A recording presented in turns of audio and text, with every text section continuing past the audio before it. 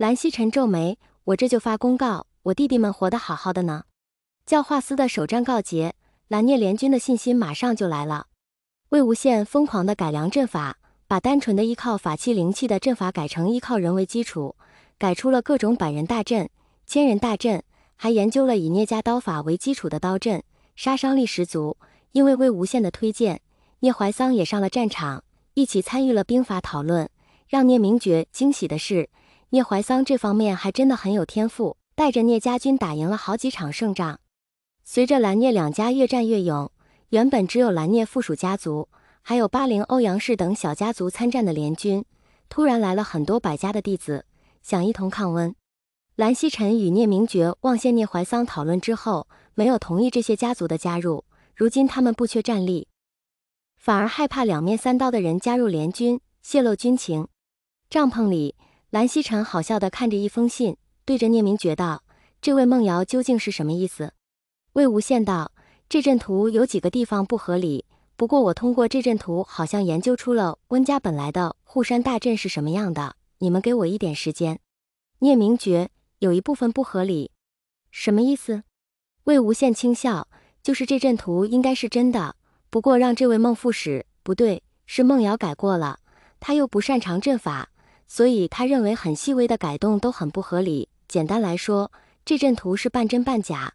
如果我们真信了他的阵图，这岐山能上去，可也会死伤大半。”聂明觉：“狼子野心，小人一个。”聂怀桑摇了摇扇子：“可孟瑶怎么会把阵图给西城哥？”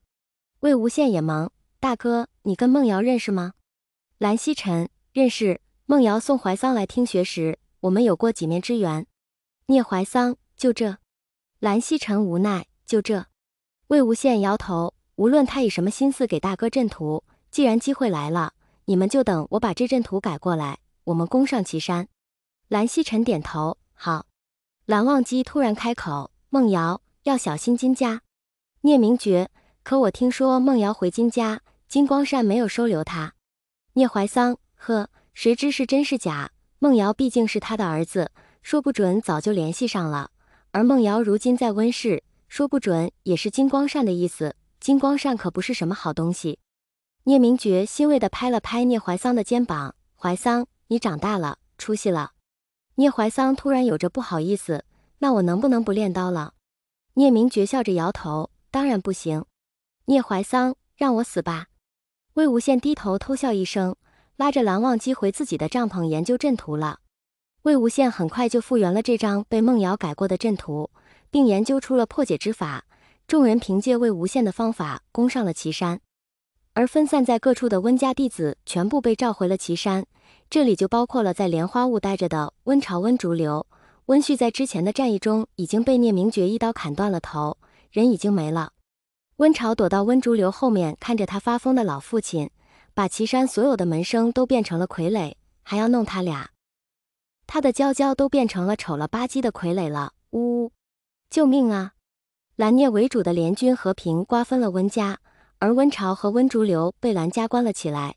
至于温情一脉，因为当时温家攻上云深不知处时，温情报了信，让蓝家的书籍得以保存，所以温情一脉被蓝曦臣要回了蓝氏，转头成了蓝家人。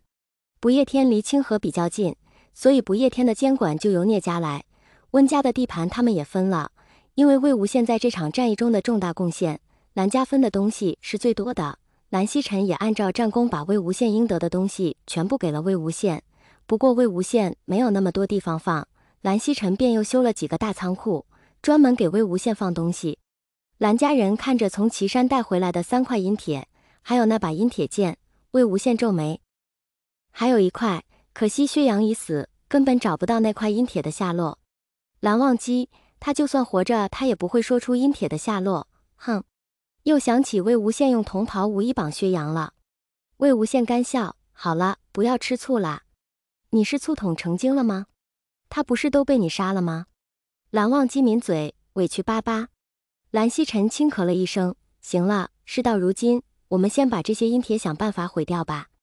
就算毁不掉，也要封印住。”魏无羡摸了摸下巴：“我倒是有一个想法，把它们全部融了，做一个法器，可以与乱葬岗里的怨气相互抵消，这样不仅能净化乱葬岗，还可以毁掉阴铁。